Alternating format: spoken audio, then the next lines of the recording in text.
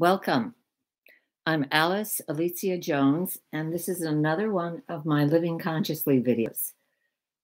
Today's topic was very meaningful because effectively I had something happen this week that pinpoints exactly what the title is. And it's basically about perception again.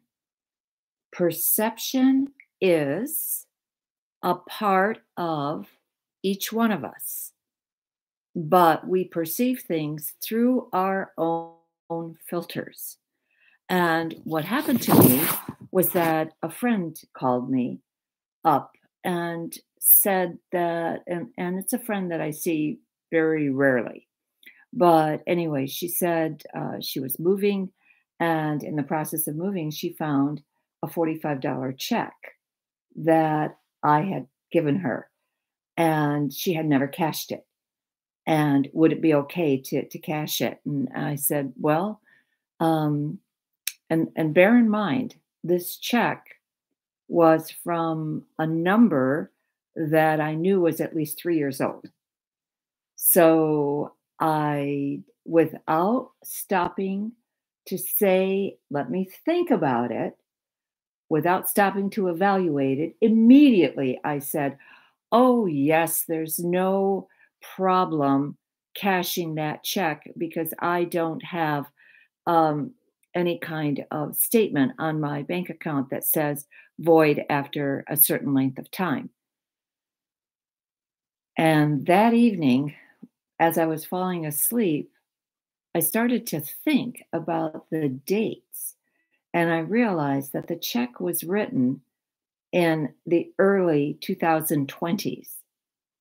Well, and then I started to think about what happened in the early 2020s. COVID hit and everything shut down. And then I started to think about what did I do with her in 2020? I had gone to an outing that was a part of Arlington County's offerings to their senior citizens. And as a result, you could do lovely things through Arlington County's offerings at a reduced price, but everything was calculated. And so we went on one outing, and it was just beautiful. But effectively, then it dawned on me that the purpose of the check was to sign up for a 1 year membership to Arlington County so that I could select my own um, outings without having to rely on her. And as I thought about it, I thought, but I never went because that program shut down. So effectively, the she didn't cash the check because the program was no longer being offered and for the balance of the year and obviously the next year and the next year. So I never resumed that. And I know the kind of person that I am. If I have a check outstanding, I'll carry it over from year to year. If it hasn't been cashed, no matter what it was, I will, and how much it was, I will carry it over. So I'm not the kind that just says, oh, well, this hasn't been cashed in a while, so therefore it's not going to be cashed. Because I have discovered that people do sometimes put in a check a year later. In this case, it was almost 3 years, or more than 3 years, actually. So, anyway, the point that I want to make from that particular incident is that when you're faced with something, instead of reacting to it quickly, which most of us have a tendency to do, I certainly do. I immediately have an answer. Instead of doing that, the best thing to do is just to say, let me think about it. Step back, take a day or two, think about what the request is that's being made of you. because that will give you the time to put the request in perspective and to evaluate it and to see if it's right for you. I do know that one of the ways that this has also affected me is that I keep getting clients that come to me with problems that a psychiatrist would evaluate as schizophrenic thinking and would be dismissive of the person and immediately want to uh, diagnose them and give them pills. I've had enough experience with this to know that are there things out there that are happening that are out of control? Are there things out there? Is there any validity to conspiracy theory? Absolutely, there is. There's always a measure of truth, a grain of truth in everything that you see. I know in recently what one man, as he came to me and he said, I saw you a couple months ago. And I didn't remember the conversation. And he said, the advice that you gave me was really great. And so we just sat down. And again, I asked him for permission to say my prayer of connection. This is where I ask myself through my higher self to be connected to God, through their higher self to my personality self. So it's effectively, I need to have a chain of command that goes through the highest beings of light. That's all I'm interested in gathering. I don't ask for anybody who's in the neighborhood. I don't ask for a person's ancestors. Occasionally, somebody does want messages from somebody who passed. That's different. In this case, my prayer of connection is, Dear Mother, Father, God, Divine, Infinite Spirit, Source of all that is. I ask to be connected to you, God, through my higher self, to the higher self of the person present. I ask for the assistance of the angels, the archangels, the ascended masters, the Reiki masters, but most especially Master Jesus. And then I list a litany of other extremely high beings of light that I'm interested in working with. And I end with the great rays, the lords and masters of the rays and the archangels of the rays, so that I feel confident by asking for that kind of assistance that I also get the protection of the highest beings of light. Incredibly enough, as I was talking, as I was saying the prayer of connection to this, for this gentleman, all of a sudden I go blank. And I barely reached. I asked for the assistance of the angels, archangels, and then it was like a cleaver went down, and I had no memory. I had zero memory of what I wanted to say, what it was that I was going to ask next. And I just sat there very quietly until the memory came back.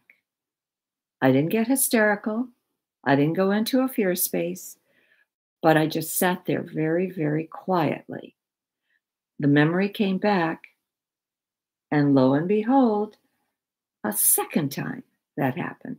I'm getting to the end of the prayer, and again, a cleaver goes down, and the I have absolutely zero clue of what I want to say next. This is a prayer I have said thousands of times, thousands of times. I know that prayer inside out, backwards, forwards. It's a part of my life. So and again, I just sit quietly. I managed to finish the end of the prayer. And the first thing I say to him, are you being attacked by powerful beings that are trying to block you from your own um, the good that is coming to you? And he goes, oh, absolutely. And then he goes on and tells me the nature of those attacks. And so I discuss that with him. And I know in the past when I have had people with similar type of situations, again, because of the way I asked to be connected to God, I know that none of my answers are coming from any part of my personality self. It's coming through the chain of command that I've asked for. My higher self through God to their higher self. So I feel that my answers are coming from their higher self. And I was able to effectively help him. And I asked him at the end, I was able to give him some protection devices. And I asked him, has this been helpful? And he goes, oh, yes. And so, anyway, I just want you to know that if you're experiencing something that is absolutely out of the ordinary and you're almost afraid to discuss it with anybody because you're afraid they're going to call you, think that you're absolutely losing your mind, um, there is an answer. There is a solution.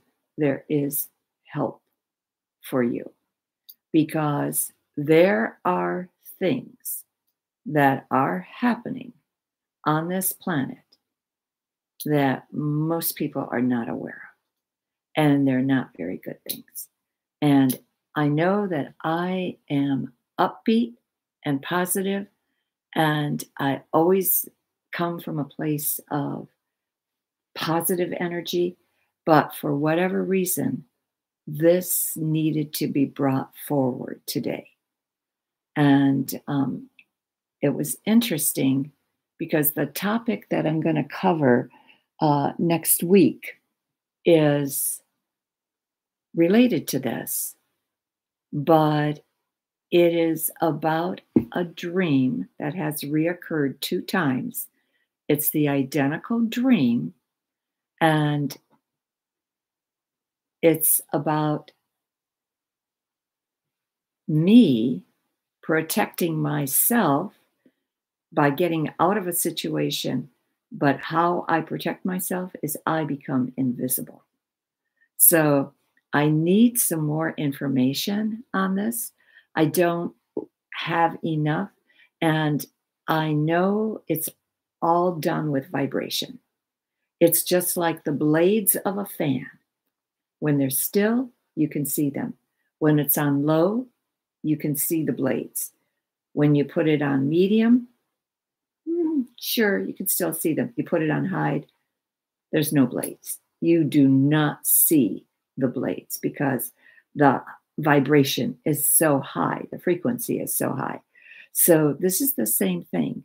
And for whatever reason, I am supposed to cover this next week because, like I said, our earth is going into a place of higher vibration each time. But those who subscribe to a lower vibration are doing their utmost to hold us back, to hold us from achieving our highest potential. So we need to be aware of the fact that that can be done.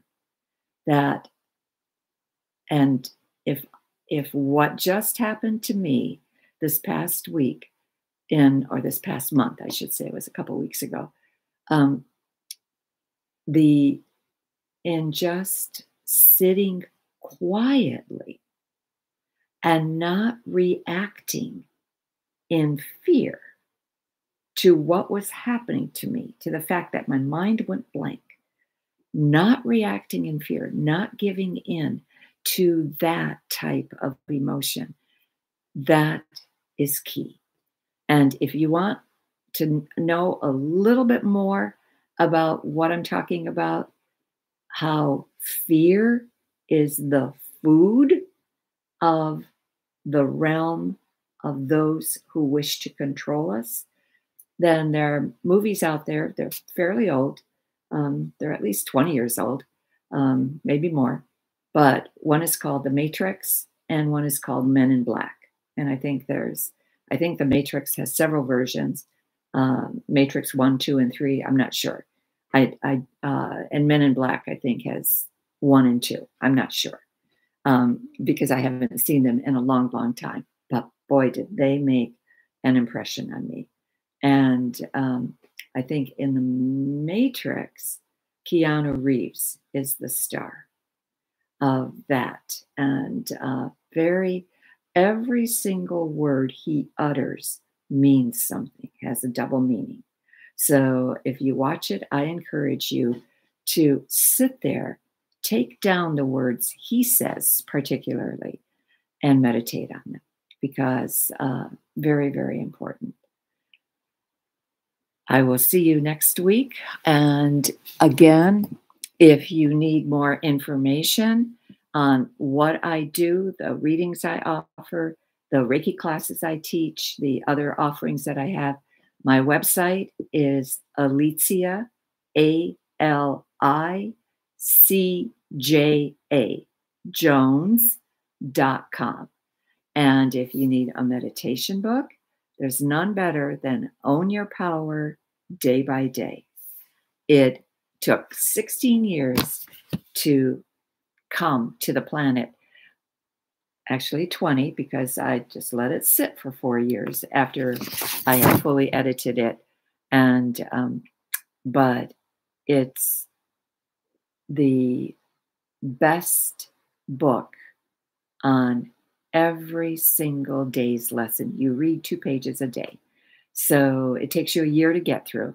But the beauty is people have used it in multiple ways. They've used it like an oracle, just getting the message for the day, or they've used it and at the end of the year, they just started up again and started up again and started up again. So I hope to see you next week. I'm very grateful for those who are watching. And please know that there are those that do not have humanity's interest at heart.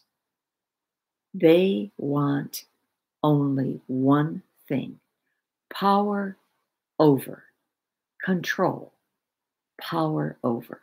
So we absolutely have the right to own our own power. Own our power. We are the most powerful creations of God. But we have free will to say no to God. And we don't have any compunction about saying no to God. It seems to be just a thing that humanity does. And because, in a sense, people live by remote control. And instead, I encourage you to live by your own choices.